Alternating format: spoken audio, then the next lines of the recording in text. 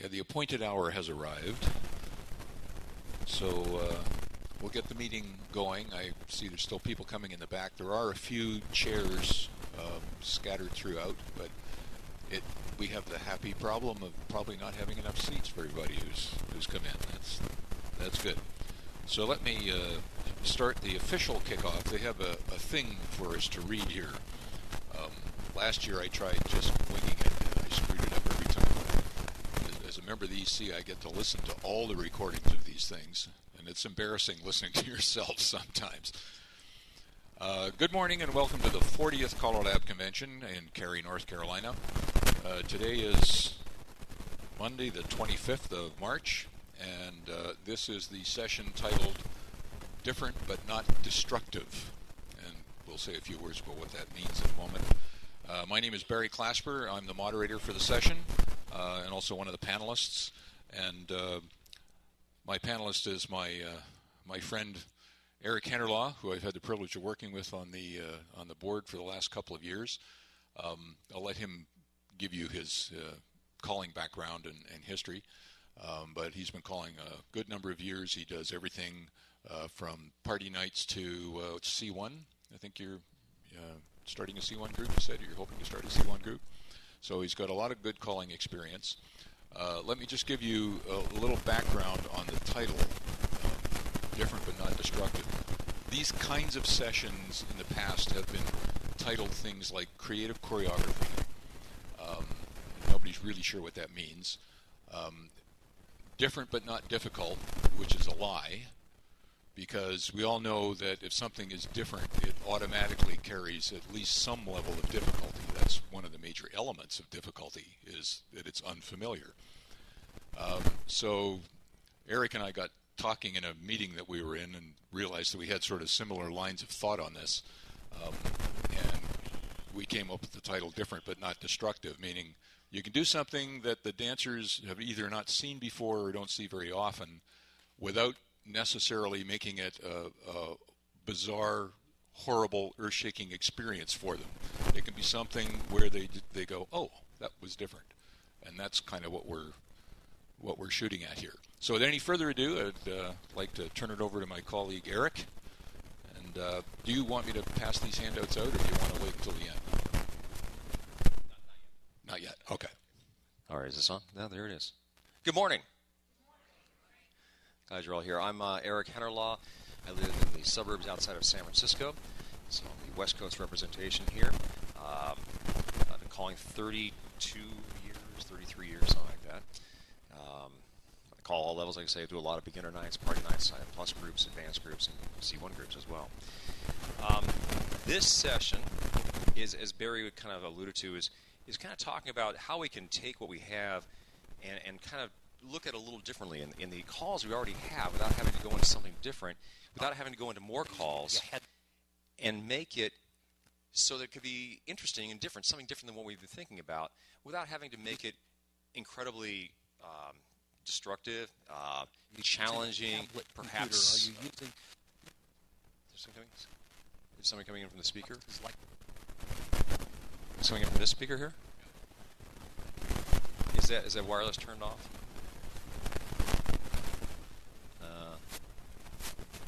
Everybody's turned off. Okay, Wells. Hello? Yeah, that. Okay. Let's bring up another signal. So the thought process on this is that callers, after they've been calling for a while, kind of get into a routine where they call the same patterns and figures. And I'm going to focus this right now on the mainstream program. I'm not going to go above mainstream. Is that okay? So we can just talk about mainstream and below. Everything one through mainstream. So callers get into patterns and figures where they call the same things over and over again because that's the way they were taught. Maybe that's the way they learned. Maybe that's the way they grew up with the calls, and certain patterns always flow together, and for good reason. A lot of them work well. They flow well together. So the idea here is to think about the calls we use. We already know the calls. I'm assuming that everybody here calls at least through the mainstream program. And to use the calls that we have in ways that might be a little different than we thought about. Now, a lot of you probably, I could be preaching. I'm going to take the wireless mic. I'll switch to the wireless mic on this. Okay. So a lot of you probably, I'm preaching to the choir because maybe a lot of you already use mainstream program creatively in a lot of different ways. And so if that's the case, I hope that you can add your input into this session as well. But the idea here is to stimulate some thought in about what we do with the current programs we have without having to add more calls or get into extensions of calls that become questionable. And everybody knows what I mean by that. You know, somebody says, hey, we can do this call this way, and you kind of think, I'm not so sure, you know. Not that somebody hasn't done it, but I'm not really sure that's how the call is supposed to be done. But there's a lot of ways that calls can be done without having to go into gray areas of interpretation. Several years ago at Nationals, I saw Tony Oxendine do a session, which is a wonderful session, which kind of led me into this one, which was, again, different but not difficult. And he did a lot of stuff with stars and motions and circles that we don't really use a lot of in the mainstream program. And they were good, they were flowing, and they were just enough different from what we normally do every day to make it interesting for dancers and for callers too. Because on the other side of that, you have to do a little more work and pay attention, because it's very easy to fall into the semi-conscious pattern of calling the same calls and routines rather than consciously thinking, okay, I could do it differently, I could do it this way. How do I do that to make it a little different without making it awkward or jerky or unflowing? How can I do that? How can I make the calls a little different to give the dancers a little something, oh, that was kind of interesting, without killing the dancers? Nobody wants to be killed. The dancers don't want to be killed. They want to be, have fun. They want to be challenged to the point where it's interesting, not where it's going to kill them. Okay, so that's kind of the basis of the session. So we have some ideas here, and Barry and I are going to talk about them. But we also want to encourage your input, and I'm sure a lot of you have some good input in this, and what you do to make, and we'll just kind of focus on the mainstream program for right now. I don't know what Barry's going to do, but I'm going to focus on mainstream. What you do to make things a little different and to give your dancers a little spice without killing them at the same time. So does that sound okay? All right. So to start out with this, you want to say? If you have any comments, please put them on the microphone. And if you have ideas about something in choreography specifically, well, you say, well, I do this thing. Don't worry that somebody else already does it. Nobody can make you feel foolish here. I mean, if you say, hey, I do square through 2 hands instead of square through 4, because that's more interesting, say that. That's more interesting, because somebody else might not have thought of that. So don't worry that whatever you're thinking of is not good enough, what I'm trying to say. Whatever you think of is good enough, and if you can get it on the tape, here, it goes out to everybody, and somebody out there is going to benefit from that. Somebody's going to benefit from your thought process, and that's the important thing we want to get out of this session. Is that okay? All right. So we do have some handouts here.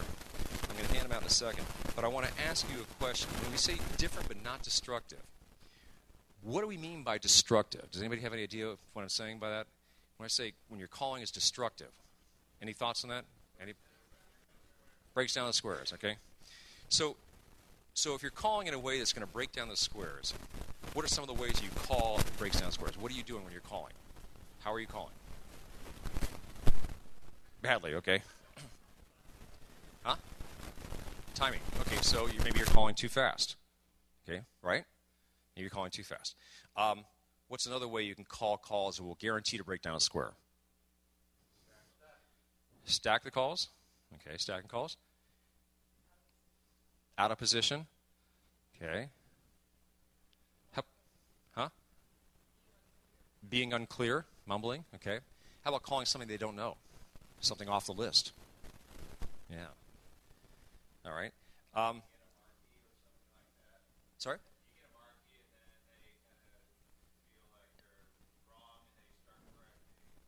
Yeah, when they get it murky and they feel wrong and they start correcting, yes.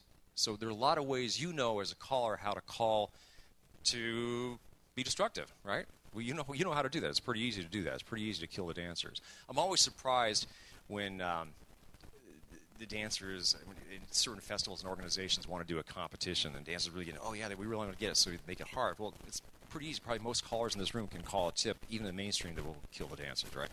And yet they all want to do that for some reason. So our job is to figure out the right balance of keeping them dancing and entertained right to the edge without killing them, right? So how do you do that? How do you do something to keep them interested and make something different. They would go, hey, that was kind of cool. I like that, whatever that was. And, and if you're a caller, you think, I got to write that one down. That was a good one. I often say it. I'll hear some caller doing something. That's a good one. Write that down. Because it's good. It's always good to steal somebody else's ideas. So how about this? Here's another way to kill the dancers. Using an unaccepted interpretation of a call. Do you understand what I'm saying by that? Here's the call. The call is X. It's done this way. But this caller says, well, I think it should be done this way. And they call the call this way, expecting the dancers to do it the way this caller thinks it's done. I have a great example of that. And I did not actually look this up to see if it's legal. And I just, either it's not legal or it's very gray if it's legal. Can I get 4 dancers standing up here for a second? Just any 4. It doesn't matter. There's 4 dancers facing in a box of 4. This will be a 30-second demo. Okay, that's 5. Okay, get closer, okay? All right, do a touch a quarter, okay? Obviously, if I said walk and dodge, you would know what to do, right? Good. Leaders turn back. All right. So if I said walk and dodge from here, would you know what to do? Would you? Really? Go ahead, walk and dodge. Okay, so stop. Would that be a gray interpretation of walk and dodge? I saw a caller spend like an hour in a DVD workshop at Nationals last year teaching everybody how to do a walk and dodge from here as a pass-through, basically. Right, go ahead and pass through. This was his interpretation. And then, of course, if you walk and dodge from here, everybody would do what? A half sachet. That's his interpretation. Do a half sachet. Talking about. Okay? So that was his interpretation of walk and dodge. Does anybody kind of see how he could kind of get that fuzziness in there in it? Okay, thank you, guys. You can sit down. Thank you very much. Clap. Hey. Okay. That would be what I would call a gray interpretation of a call. I mean, is it legal or not? You could probably spend hours discussing if that was legal. Is it worth it? I don't know. How many other ways could you have done walk and dodge that would have no question about about the interpretation of the call? We did it from a right-hand box there. What if you did it from a left-hand box? What if you did with the girls looking in, the boys looking out? Those are at least 2 other ways of doing the call where there's no question about the it's legal to do the call that way, right? We've got to figure out where that's coming from.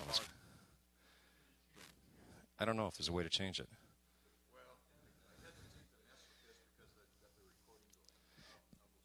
If I turn that off and switch to a wired mic, I can do that for now anyway. Except the people will have to walk up here to use the wired mic. We can do that. The tapes are attached to the wireless?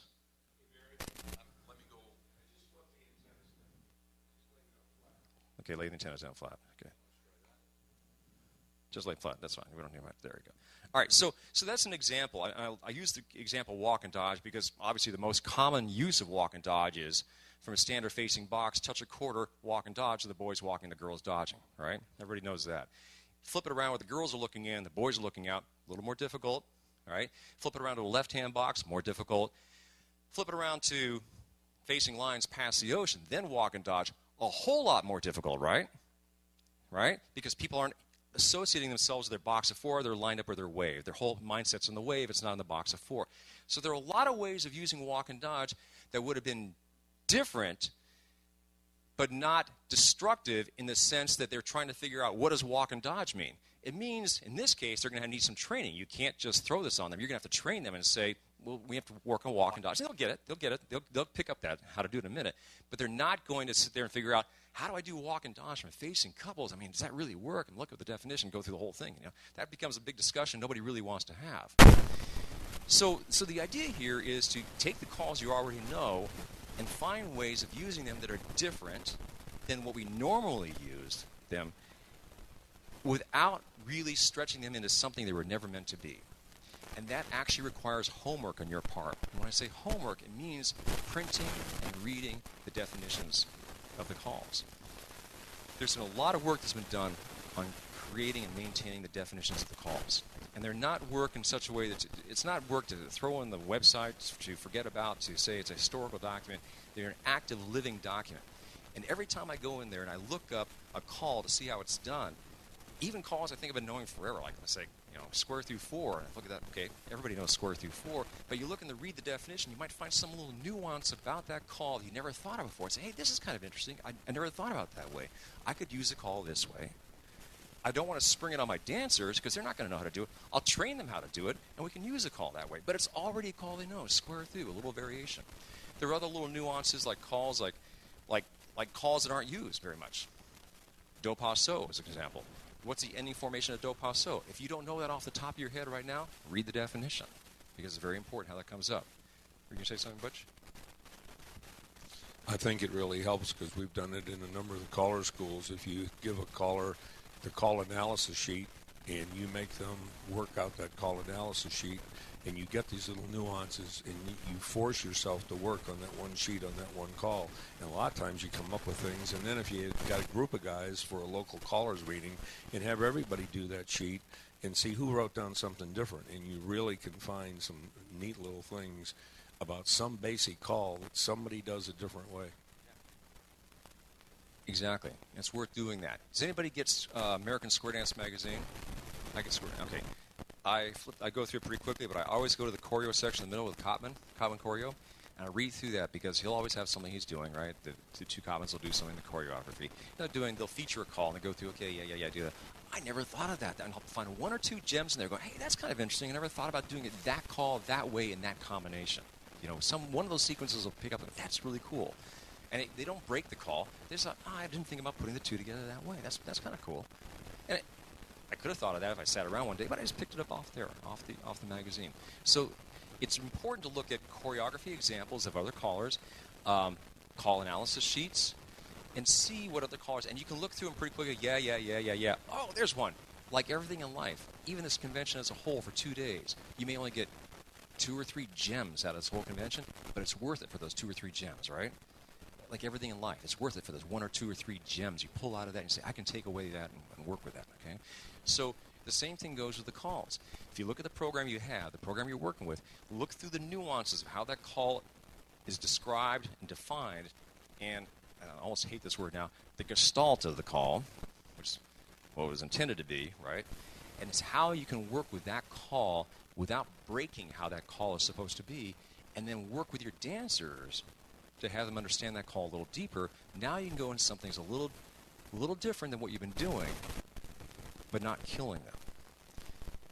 There's a lot of talk about the basic program, the 2 basic programs, and the mainstream program, and about how we can make it more interesting, and that a lot of callers call through the mainstream program and feel they really can't call anything interesting until they get to plus. I don't know if that's true for you in this room, but I know for myself I was that way for many, many years. Well, it doesn't really get fun until it gets to be plus, right? That's how I felt. I don't feel that way anymore. I feel it's far, far more material mainstream than I ever thought possible if I really dig deep into this cause and look around at what can be done. Look back into how choreography used to work before today. I'm going to guess by looking around the room that most of you have been calling, except for you, Butch, 25 years or less. Is that probably right? Less than 25 years? Okay, except for Butch. Okay, so for the most part, if you look back on the way choreography was done in the 60s and 70s, look back to old publications, and the calls that were written and the sequences written there, they use, for the large part, they use the same calls we use today. There's a few calls that are gone. But look at how they dance them.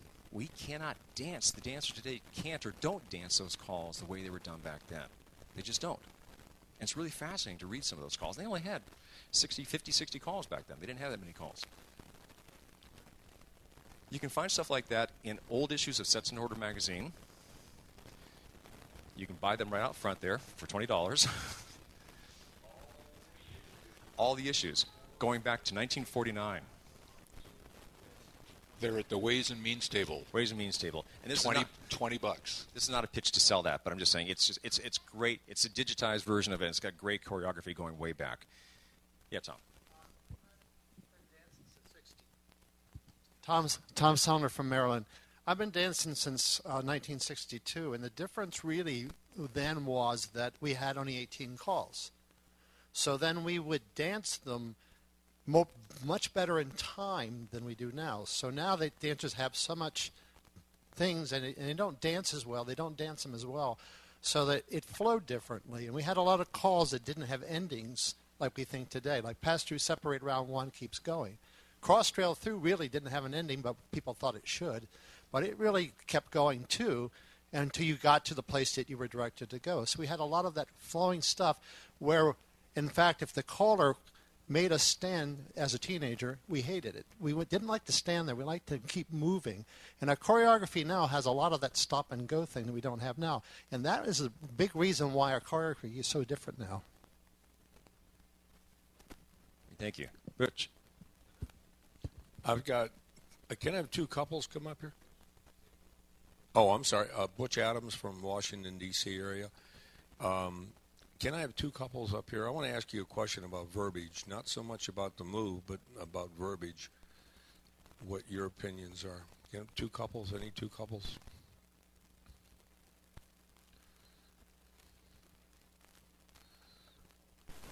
And touch a quarter. And the boys face in to the right and face the girl's side. If I have a setup like this, and I tell everybody, using the term, I want them to do an individual walk and dodge, but the individual term would be do your part. And yet that's not in the mainstream program. That's a higher level.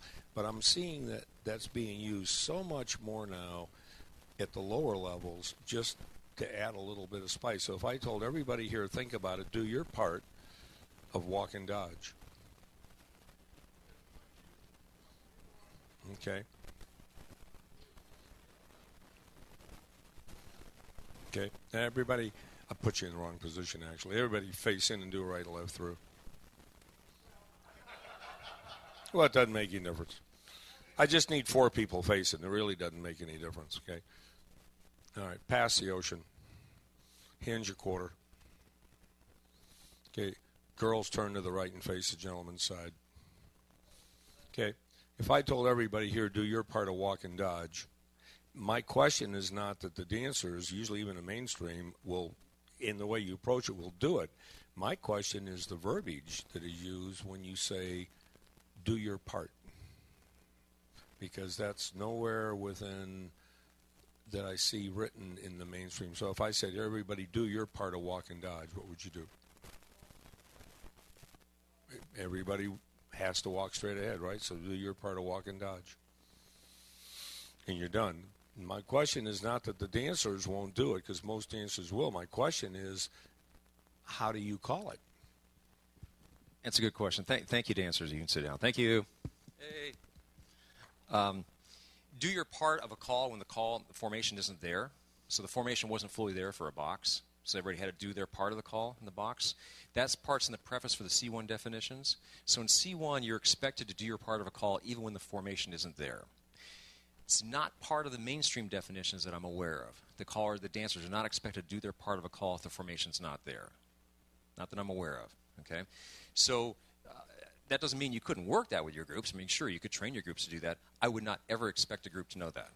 So, so in that formation, you had a T-bone set up, and T-bones as a formation is clearly a C1 formation, right? So you had T-bone set up there.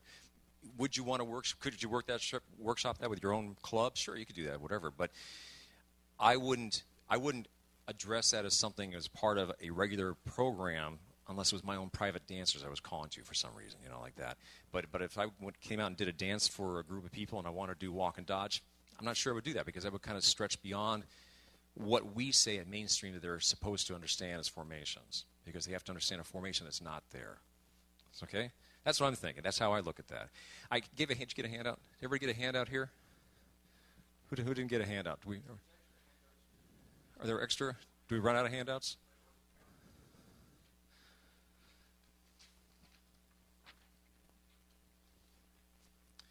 Okay, so we have the one-page sheet here. Barry's is more pages because he's better than I am. He's retired, yeah. I still have a job. So mine says different but not destructive, or different not destructive. And we talked about the first things at the top here: calling too fast, calling calls off the list, using unaccepted interpretations of the call. We all have an idea what standard formations are and standard positioning. We know that intrinsically from the way we were taught and the way we've taught class and the way we see dancers dance. We also know what standard is based on the books and the publications from CALLERLAB, the standard applications of calls. We already know what those are. Okay? We know what the modules are. A lot of us have modules. Even if we're not a module caller, we have modules in our heads. We know what modules are. We know certain modules that go together automatically. We have standard singing call figures that we've been using for years. The ones that come up on every record. There's standard ones that we've seen a million times. We can do them in our sleep. And we always know that some calls always follow other calls. I started calling for a group 25, 30 years ago, and I came to this club, and I don't know, I did swing through, boys run, couple circulate. And even before, as I moved up on the couple circulate, before I could say the next word, they were doing bend the line, because that's what they always did after couple circulate, bend the line. And I couldn't figure that out. So, well, I didn't call bend the line, they just did it, right? And so then I did it again, they did it again. So then I called wheel and deal. And of course, they broke down or whatever, you know. Or then I did cast off 3/4, something different. And they say, no, after couple circulate, we just bend the line. They were so thrown that after you do a swing through, boys run, couple circulate, bend the line. That's what you always do. And that's the way they've always been taught. So I had to retrain them, not in a different call, but in a different way of sequencing the calls together. So we looked at that. We looked at saying, then it made me think, okay, great, couple circulate now, besides bend the line and wheel and deal, what else could I do? And I thought of a lot of other things, and we kept working through that process in my head. What can you do that's not going to be awkward, that's not going to make them stand around, that's not going to be, you know, questionable or something that is gray, but what else could be done? And again, look back to the old publications. They've got some great ideas, stuff that we used to do all the time a long time ago, but we don't do them anymore. So I put down here some ideas of what is different but not destructive. The first one I said was any call switched to left-handed. I kind of look at the whole world. I think we're kind of a right-handed world. I think 10% of the world is left-handed, right? Is that correct? By statistics. So 90% of us are right-handed. I'm right-handed. So we've created a whole world as a right-hand world. We do everything right-handed. And so I kind of wonder how left-handed people feel about that. I don't know. Huh? The left out? So there you go. So I thought, well, you know what? If you just take any call and switch to left-handed, it's theoretically going to be just as smooth as a right-hand version if you just switch everything, kind of like looking in the mirror, right? It should be the same thing, but the other way around, in most cases, right? So if you think about it, head square through 4, right? Swing through, boys run, Ferris wheel, star through in the middle, back out, you're home, right? Heads left square through 4, left swing through, are you with me? Girls run, Ferris wheel, center star through, back out, you're home. It would be hard to argue that wasn't pretty much as smooth as the first sequence, but it's completely left-handed. Yes? Come to the microphone. No, come to the mic. State your name, where you're from. Hi, it's Chris Stacy, and I'm from the D.C. area.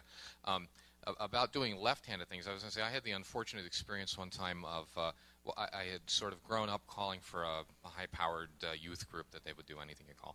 So one of my first times out at a real square dance club, and the kids from my club came out there to support me. And so I'm up there calling, and I called left square through, and at the little after party we had, one of the people from the group came up and said, you know, you called that left square through back there, and we were in a square with like the old people, right, to them, and I stuck out my left hand, and I tried to, and the lady over there, this little old lady, looked at me and she says, "Oh no, dear, we don't do lefts." So, pitfall of trying to call left stuff. And you do get there. You're going to find people who say, well, I've never done it that way. I've done 30 years of done it with the right hand. They may not be your audience for doing left hand. If they've been doing it 30 years right hand, maybe that's all they want. So maybe they're not your audience. So you got to know your audience and what people want out there and what you're going to be able to be successful at doing. So you have a left hand for a left square through, great. Left swing through, anything left-handed. You can put left in front of so many calls on the mainstream program, and it's like adding a whole new call. But it's not adding a whole new call. It's the same call. It just switched around the other way. So really think about that. And don't mean that and you got to be very careful, because if people are not used to doing left-hand calls, you're going to kill them. You will kill them. You need to be able to train them. I'm saying it's a call you already know. We're going to be doing a left-hander from this point. Okay? Using a call from a different starting formation but keeping the same flow. Okay? Here's a singing call figure, swing through, spin the top, right and left through. We all call that, right? That right and left through is from an ocean wave, but it works well because we flow, we move up to it, and you can lead dancers right into it. If you had parallel waves with the boys on the end, right-hand waves, and you said all 8 circulate right and left through, what's your success rate? Any idea? 60% success rate? 0? How about this? Facing lines, past the ocean, square through 3. What's your success rate? Pretty much 0. What could your success rate be if your dancers were trained? They could be 100 pretty quickly, right? Once you get them to recognize how those kind of calls work from a wave. And again, it's not awkward if you think about it for a second. If I say past the ocean, all 8 circulate square through 3, the first time you dance, no question, the dancers will break down. Well, my dancers would break down, okay? Maybe your dancers wouldn't. But if I train them how to do that, they'd get it, and it would flow. And you get, okay, all 8 circulate square through 3, and they can move on to a trade by or whatever. So I kept the same flow. The flow is there, and probably if you dig back 40 years, there's probably some sequence written down, some choreography that has that as a part of the regular choreography. We just don't use that anymore. So how can you put the calls together in a way that keeps the flow moving, but it's a little bit different, but it's the same call they already know? Here's one of my favorites, revitalizing lesser-used calls. Everyone has the calls they have that are favorite and calls they never use, and I'm just as guilty as anyone else, and you are too. There's calls you don't ever use. I'll bet one of them is do passo. All right? How many of you use do passo on a regular basis? On a regular basis. I don't believe you. All right. I use do passo occasionally. How many of you use wheel around on a regular basis from anything other than a promenade? From anything other than a promenade. Okay? So for you guys, I am preaching to the choir. So couples circulate from a left-hand two-face line, boys in the middle. Couples circulate, lead couple wheel around. Okay? You have lines facing in. Callers or dancers hear wheel and deal, so they'll do a wheel and deal, or they can't figure out who the lead couple is. And that steps back a whole different discussion. Who are the leaders? When I had the box up here for walk and dodge, I said leaders turn back. There was a pause. Right? What did I mean by leaders turn back? All right, so there's a discussion there about who the leaders are, who the trailers are. So you can have that in there. There are a lot of lesser-used calls. The lesser-used calls are for you. What are your lesser-used calls? Okay? I know what my lesser use. I've got a half a dozen calls I don't use very much. What do? I try to use those calls because I try to use the entire program. Everyone has calls they don't use very much. And everybody knows there's certain calls that as a whole we don't use very much. When you go to a dance out there are calls you know are not going to be called much. You're not going to hear spin chain through with the ends just sitting there. All right, you'll hear spin chain through with the ends circulate twice, but try to call spin chain through with the ends just standing there. They will try to do that spin chain the gears every time. You're not going to hear pass to the center that much in most areas.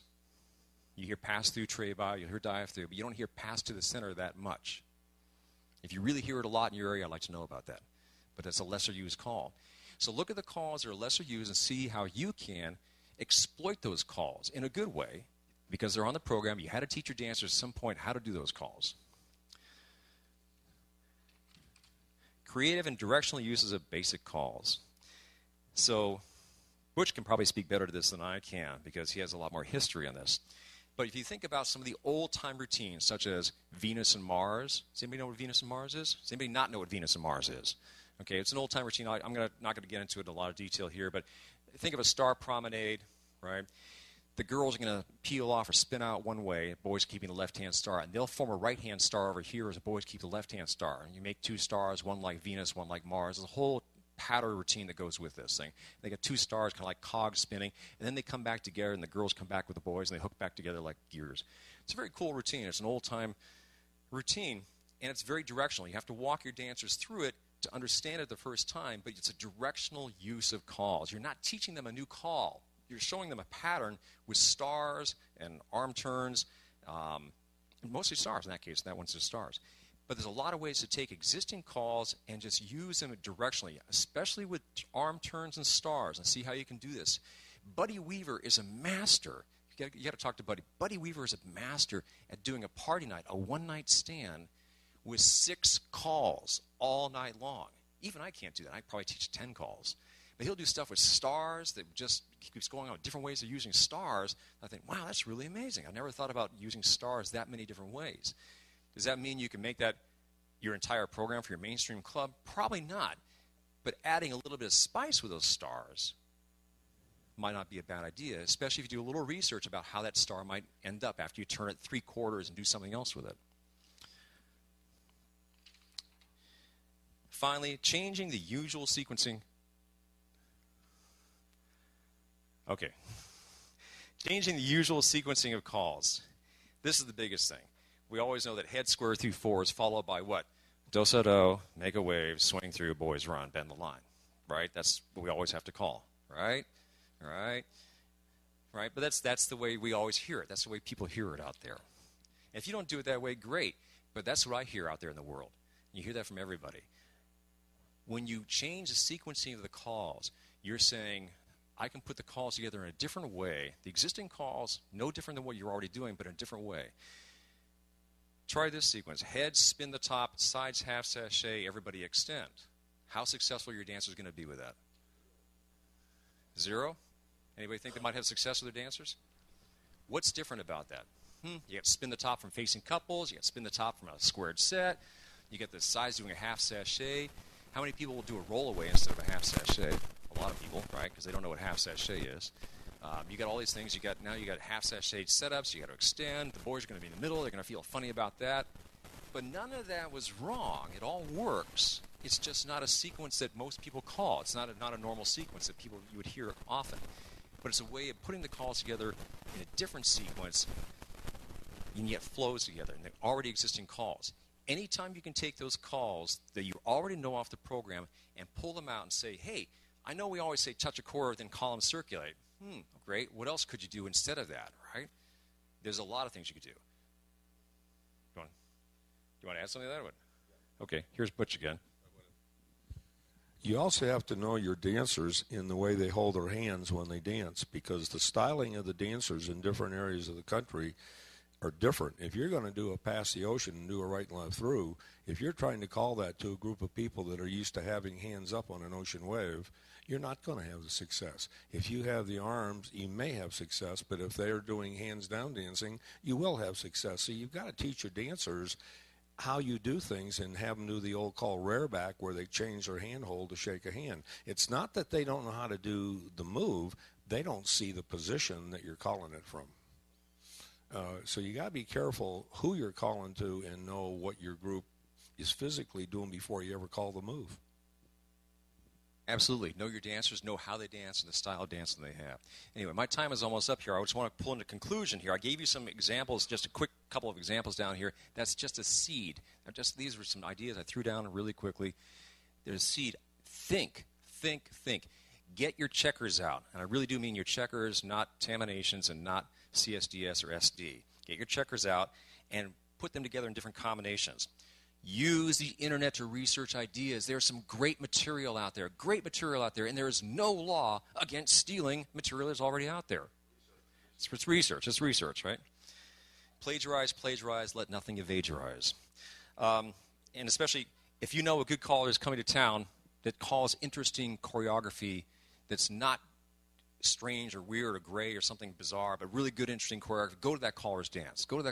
Take notes. Talk to the caller. Find out what's going on. Think about how you can bring that back to your club and train your dancers to do a wider variety of calls that they already know. So with that, I'll turn it over to Barry Clasper. He'll take it from here. Thanks, Eric. Good job. So I'm going to come at this from a little bit of a different direction. A lot of what Eric has said is also included in my presentation. I think you all have my handout now. If you don't, I still have a few extra copies. Don't think you're going to read the handout along with my talk. The handout is for something for you to read later when you don't remember what I said. I did a presentation last year called Great Expectations. How many of you, were any of you in that room? This is kind of a follow-on to that. So I'm going to give you a 2-minute synopsis of my 1-hour presentation from last year to kind of put a different framework about the way you look at some of this choreography. The presentation last year dealt with the way that our brains basically process information. There's been a couple of books on the bestseller lists in the recent past. One was a book called Thinking Fast and Slow by Daniel Kahneman, which was the major source that I drew my information from last year. There's also the book Blink by Malcolm Gladwell, and you can find them in any bookstore these days. And both of them dealt with the phenomenon that we see where sometimes things just pop into our heads. An answer just pops into your head. You look at a situation that may actually be very complicated, and the answer just pops into your head. And that's fast thinking in the terminology of Daniel Kahneman. And his whole book deals with how does that happen? Because often these situations are very complicated.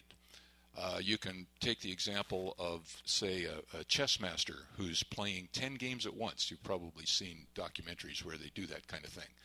And there's 10 guys lined up with chessboards, and there's the chess master walking up and down the line, and he just looks at the board, and he goes bang, and he goes to the next one, and he looks at the board. How is he doing that? He's able to do that because he's got so many hours of experience playing chess that he can just look at the board, and the situation on that board just pops into his mind. He knows where the strengths and weaknesses of the two sides are. He knows what moves are going to further his position, and he just knows it like that, especially when he's playing somebody that doesn't know near as much as he does. So this just pops into his head. How does that happen?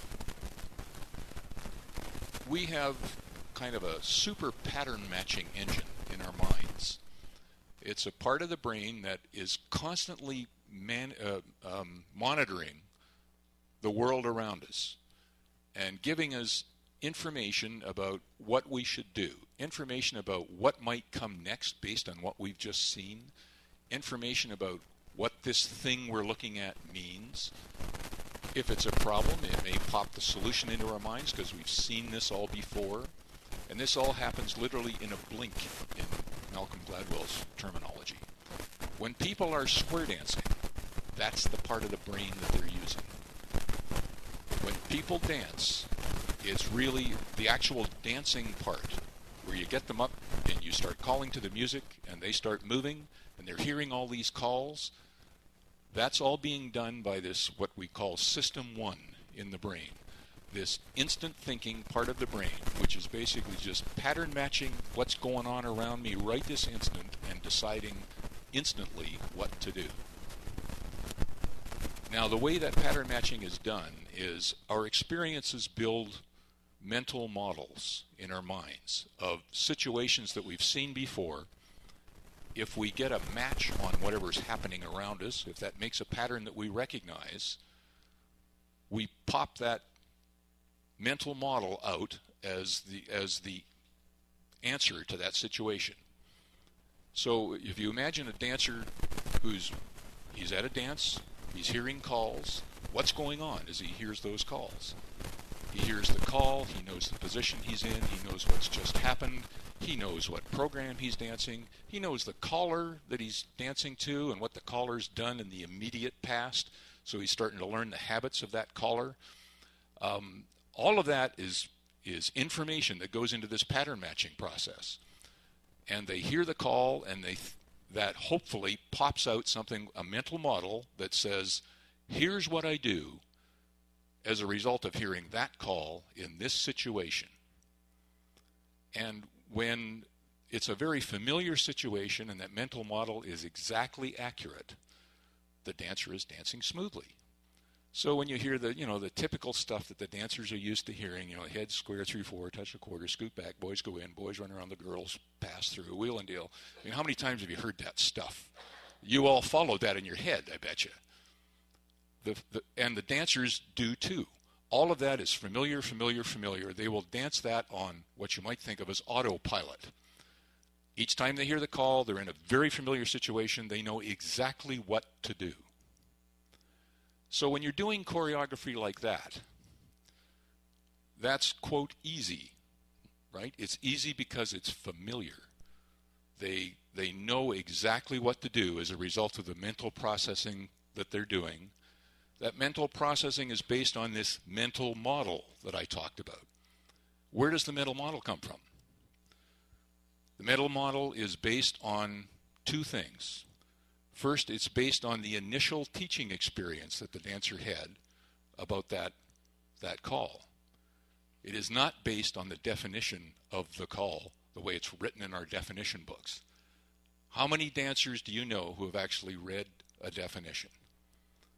At Mainstream and Plus, I mean, they're very rare. Even at Challenge, you can talk to lots of dancers who have never actually read the written words of the definition.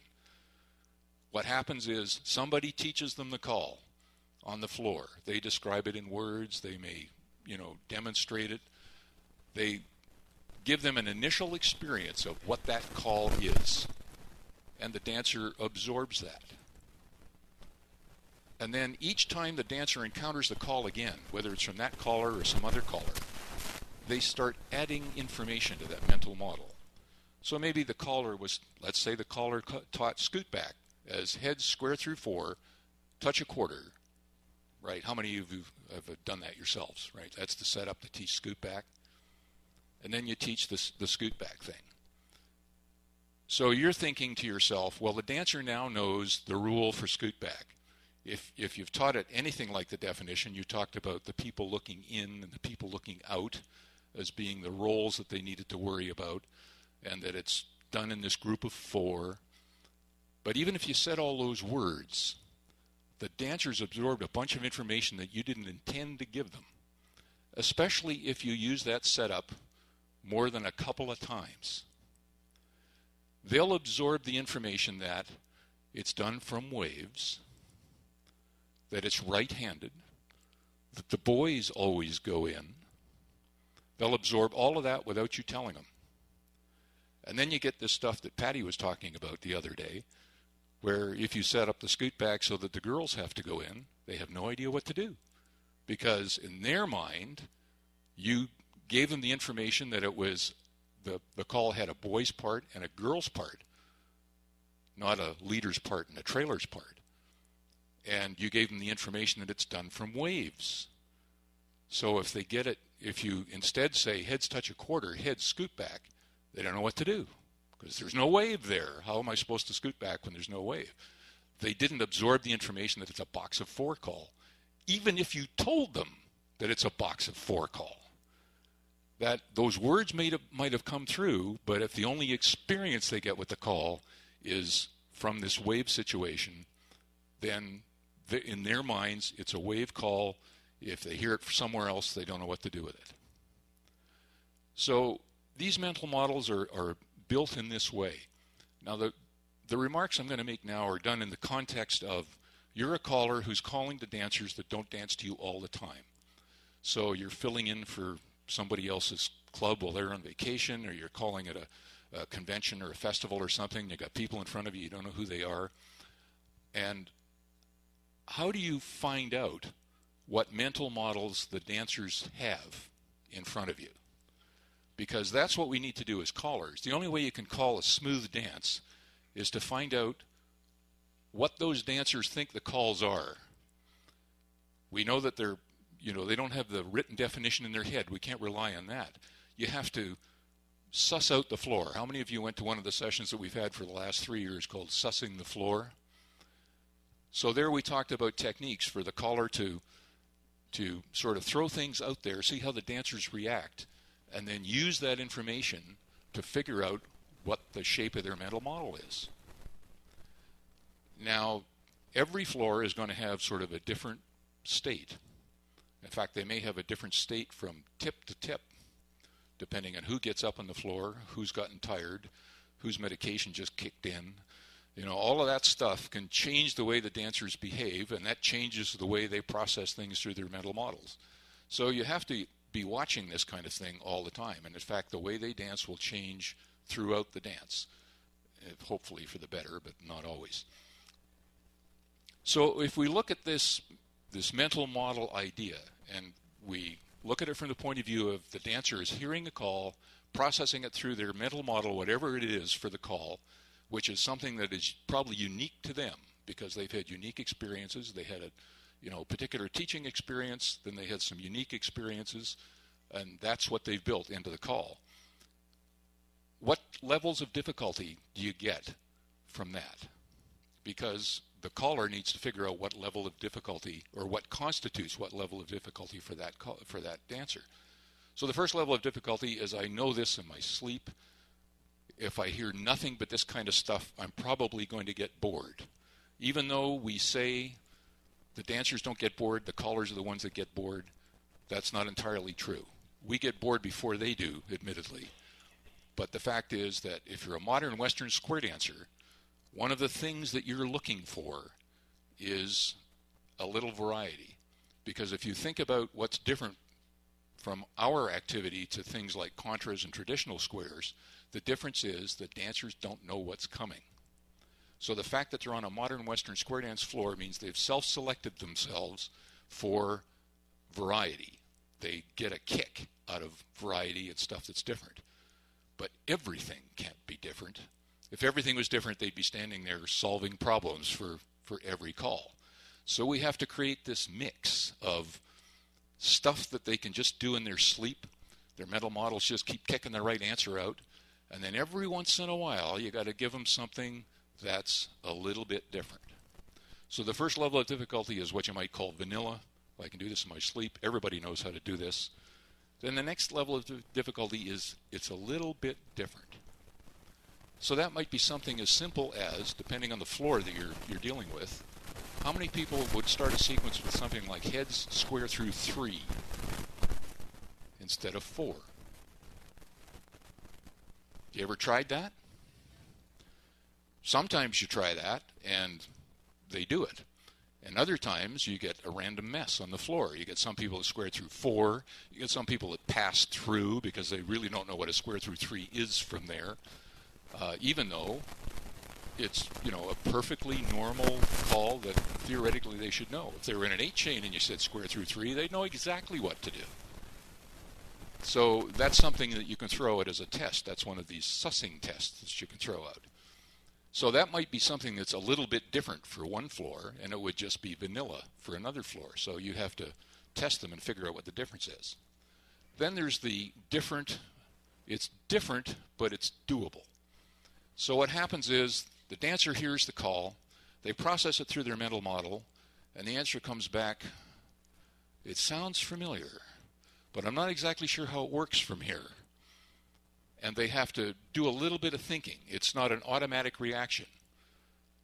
And then, but their understanding of the call allows them to solve the problem.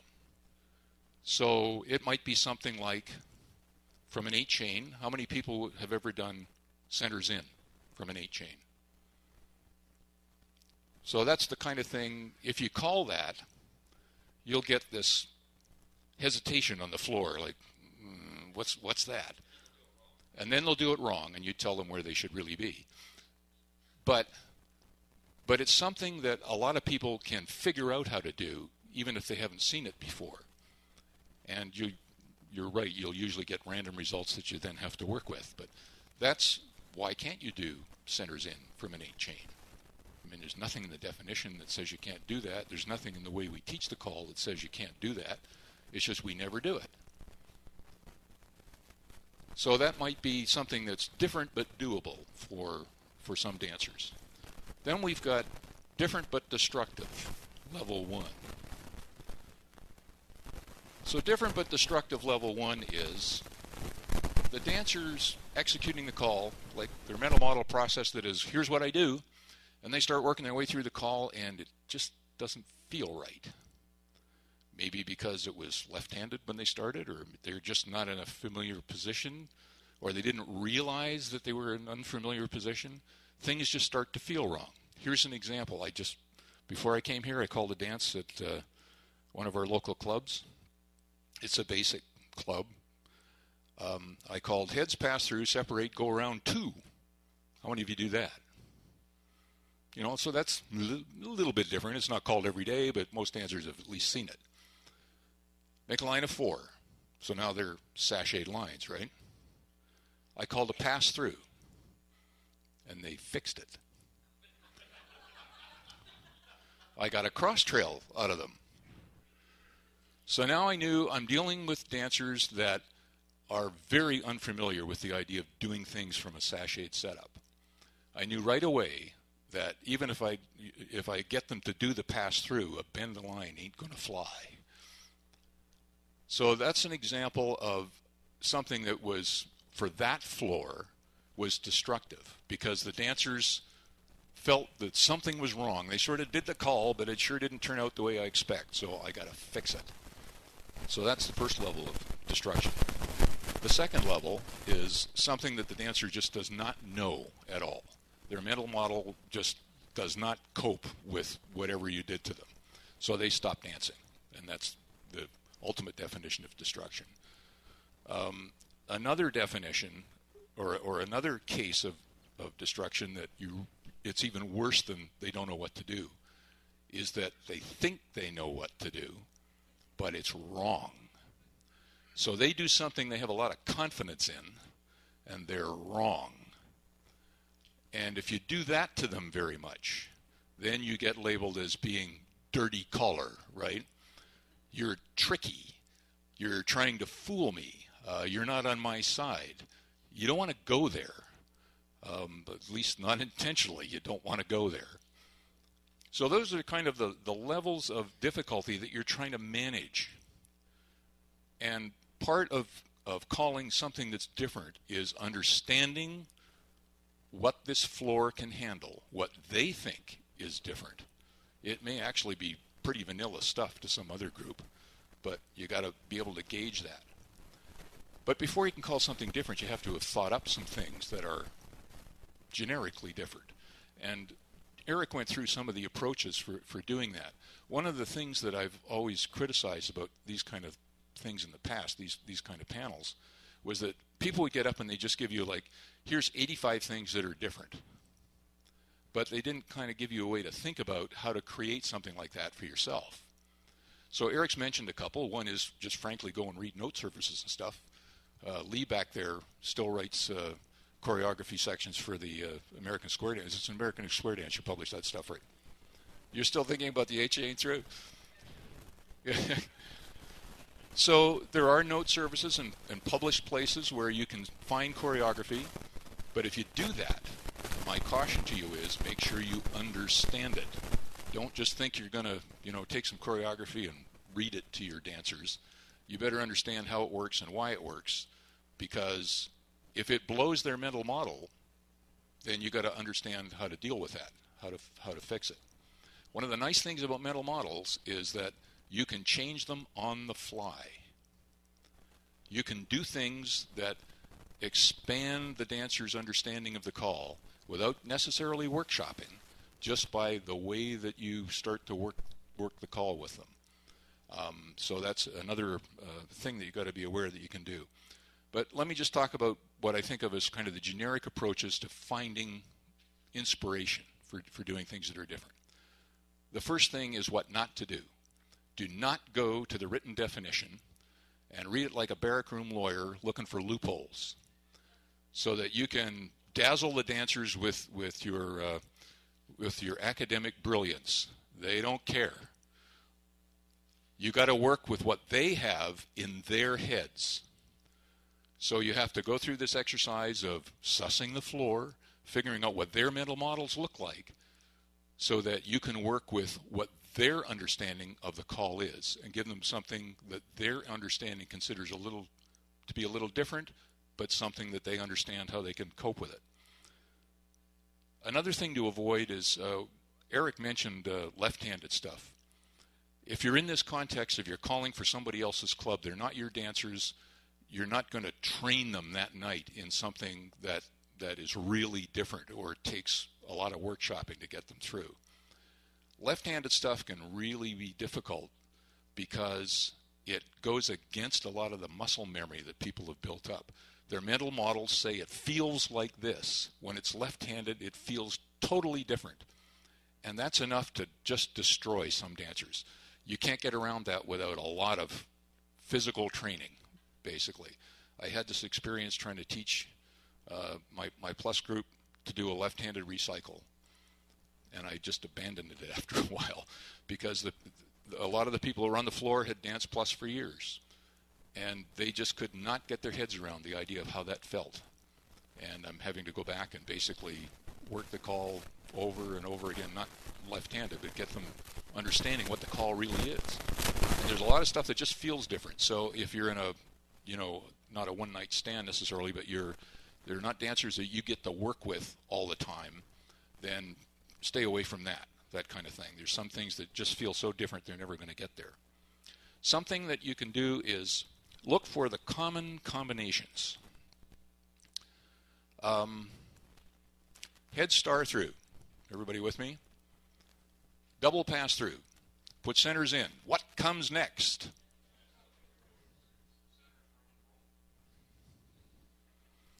The question you ask yourself is, everybody knows what comes next. The dancers know what comes next.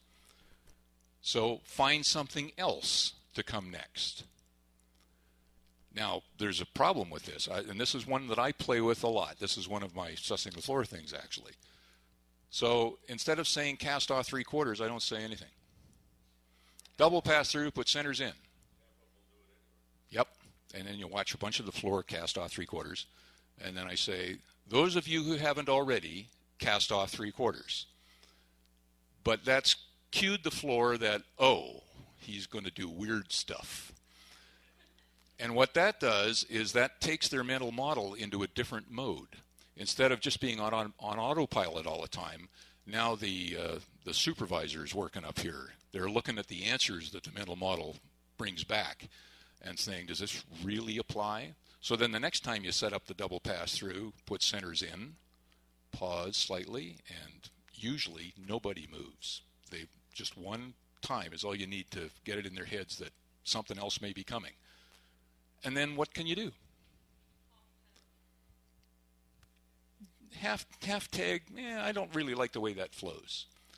Because the ends went out and now you're asking them to come back again. We do that kind of stuff but the question is, what could you do? Centers California twirl is what I do a lot. And guess what happens the first time you do that? Everybody tries to California twirl, even though you got same-sex couples sitting there. And watching the boys try and California twirl is a lot of fun. That's one of the reasons I keep doing it. It's really entertaining. But after a while, again, sometimes some floors are now they're tuned enough that they heard the word centers, and the centers did the California twirl. But some floors you have to go through the next stage of, okay, I didn't say everybody California twirl, I said centers California twirl. What are you doing now? You're tuning their mental model to listen to more words to try and figure out what's going on. Because they know how to do a centers California twirl. I mean, that's not hard. But again, it's difficult. It's different. So now you got them in what? Inverted lines. Which brings me to the second thing to look for when you're trying to design choreography that's a little different. Find the things that you avoid because you don't know what to do with them. How many of you are really comfortable with an inverted line and have lots of choreography that you can do out of that? A lot of callers do not know what to do with an inverted line. So sit down with the checkers, as Eric said, and figure out things that can be done from an inverted line without breaking the dancer's mental models. Now, what could you do? You could do a cast off 3/4. And I've actually done that. In fact, at C1, there's a really nice little combination you can do from that. If you know C1 calls, there's a call twist the line. And you can put centers in, California twirl, cast off 3/4, twist the line. Just a beautiful little piece of flow. And once I've got the C1 dancers past casting off 3/4 after the center's in, they'll do that little thing, just bang, once you get them listening to you again. So you need to sit down and figure out what can I do from that situation. Ed? Mike, yeah. Where's the mic?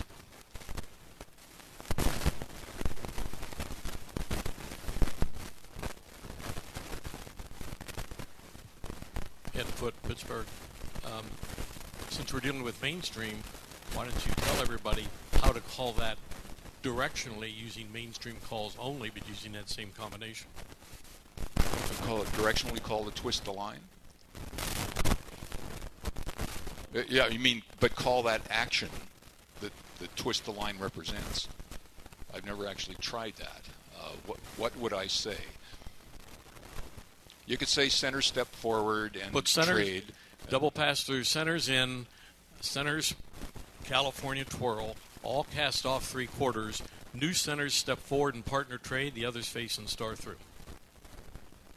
That's what you want. Yeah, you could say those words. Yeah. I'm not sure how well that would work on that mainstream lets you Florida. use what you use at C1 to be effective at mainstream. Exactly. I mean, I would feel a little nervous about presenting all those words unless I really worked them up to that. So I might do something that was one of the elements of twist the line, introduce that in a different format or a different context first, and then lead them into it.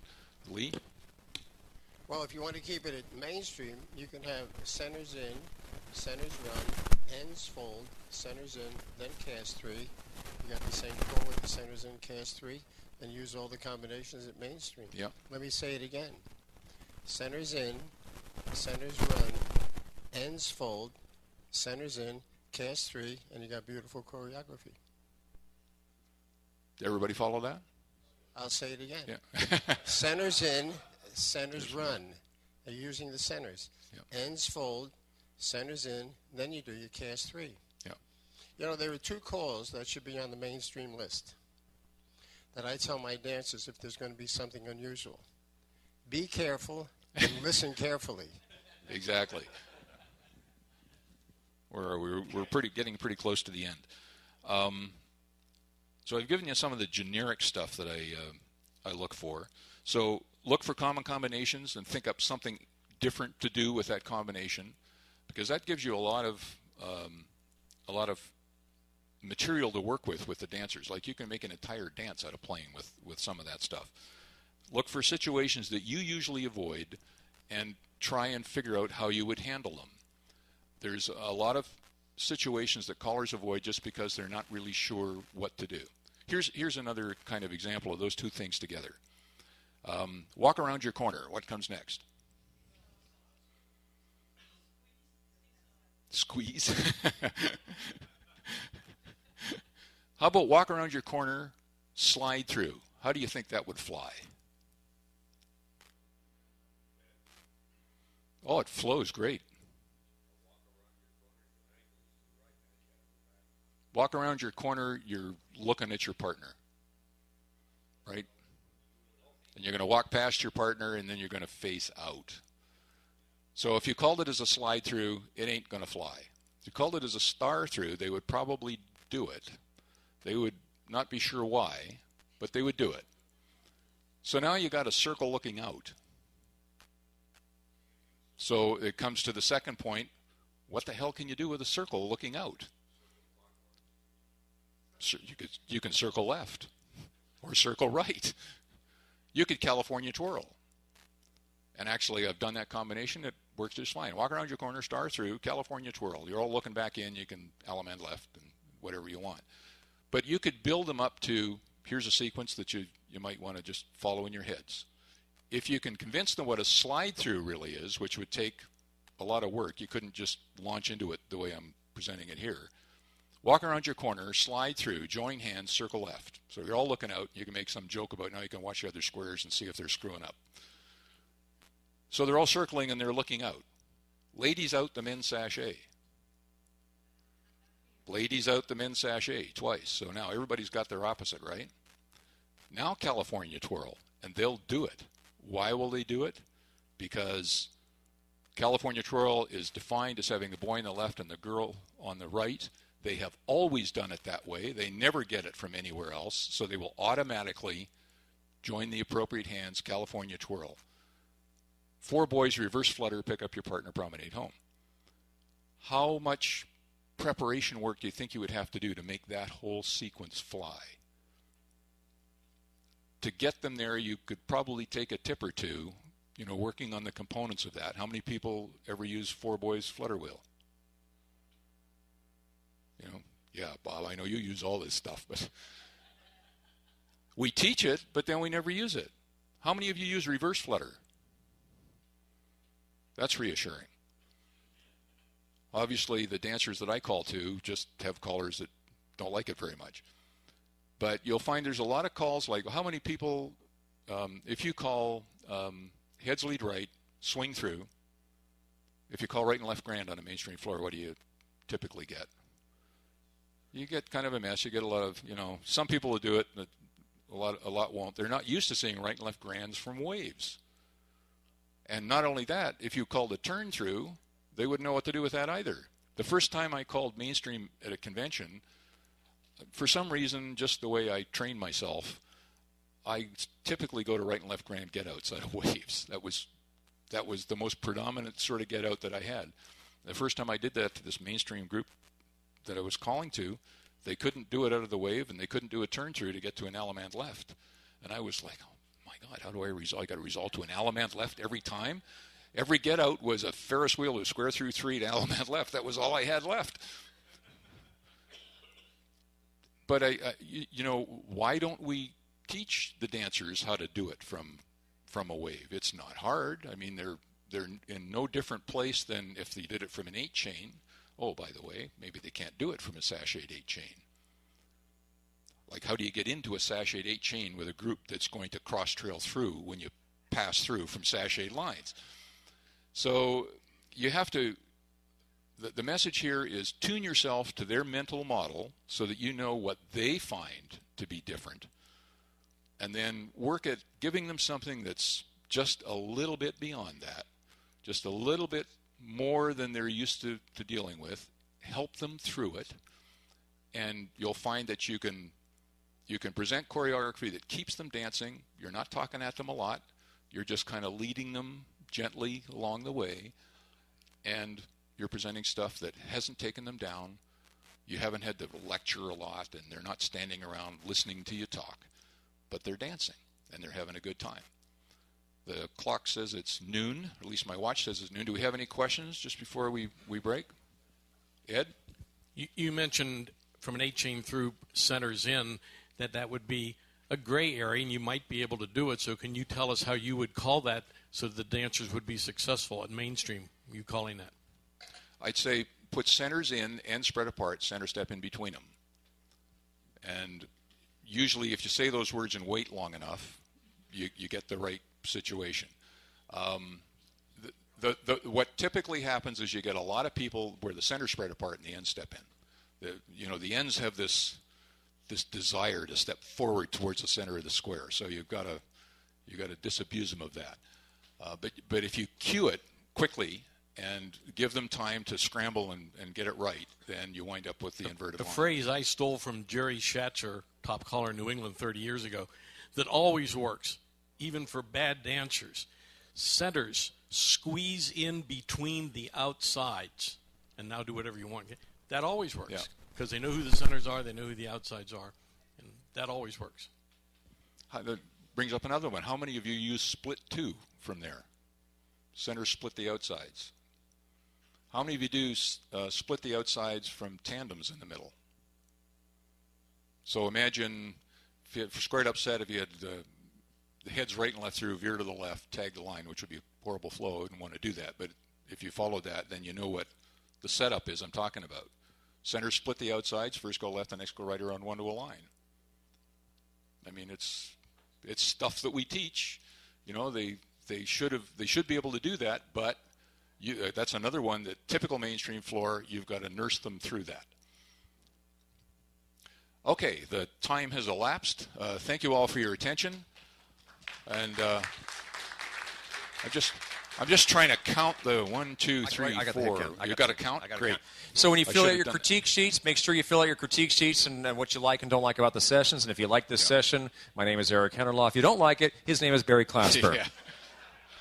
And it can't emphasize enough that the EC reads every single critique sheet. So if you have comments or suggestions, please put them in there. We really do pay attention.